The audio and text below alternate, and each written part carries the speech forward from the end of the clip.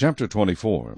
Joash was 7 years old when he became king, and he reigned 40 years in Jerusalem. His mother's name was Zibiah of Beersheba. Joash did what was right in the sight of the Lord all the days of Jehoiada the priest. And Jehoiada took 2 wives for him, and he had sons and daughters. Now it happened after this that Joash set his heart on repairing the house of the Lord. Then he gathered the priests and the Levites and said to them, Go out to the cities of Judah, and gather from all Israel money to repair the house of your God from year to year, and see that you do it quickly. However, the Levites did not do it quickly. So the king called Jehoiada the chief priest, and said to him, Why have you not required the Levites to bring in from Judah and from Jerusalem the collection, according to the commandment of Moses the servant of the Lord, and of the assembly of Israel, for the tabernacle of witness? For the sons of Athaliah, that wicked woman, had broken into the house of God, and had also presented all the dedicated things of the house of the Lord to the Baals. Then at the king's command they made a chest, and set it outside at the gate of the house of the Lord. And they made a proclamation throughout Judah and Jerusalem to bring to the Lord the collection that Moses the servant of God had imposed on Israel in the wilderness. Then all the leaders and all the people rejoiced, brought their contributions, and put them into the chest until all had given. So it was at that time, when the chest was brought to the king's officials by the hand of the Levites, and when they saw that there was much money, that the king's scribe and the high priest's officers came and emptied the chest, and took it and returned it to its place. Thus they did day by day, and gathered money in abundance.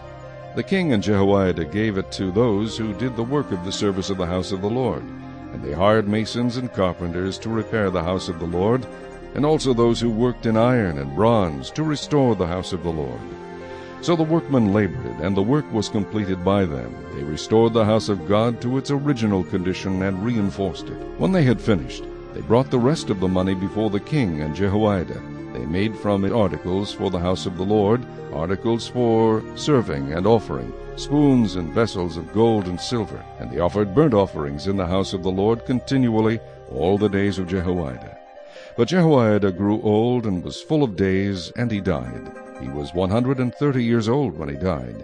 And they buried him in the city of David among the kings, because he had done good in Israel both toward God and his house.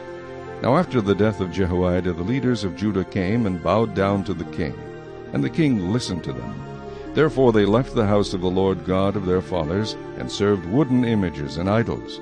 And wrath came upon Judah and Jerusalem because of their trespass. Yet he sent prophets to them, to bring them back to the Lord. And they testified against them, but they would not listen. Then the Spirit of God came upon Zechariah the son of Jehoiada the priest, who stood above the people, and said to them, Thus says God, Why do you transgress the commandments of the Lord, so that you cannot prosper? Because you have forsaken the Lord, he also has forsaken you. So they conspired against him, and at the command of the king they stoned him with stones in the court of the house of the Lord. Thus Joash the king did not remember the kindness which Jehoiada his father had done to him, but killed his son. And as he died he said, The Lord look on it, and repay. So it happened in the spring of the year that the army of Syria came up against him. And they came to Judah and Jerusalem, and destroyed all the leaders of the people from among the people, and sent all their spoil to the king of Damascus. For the army of the Syrians came with a small company of men, but the Lord delivered a very great army into their hand, because they had forsaken the Lord God of their fathers. So they executed judgment against Joash. And when they had withdrawn from him, for they left him severely wounded, his own servants conspired against him because of the blood of the sons of Jehoiada the priest, and killed him on his bed.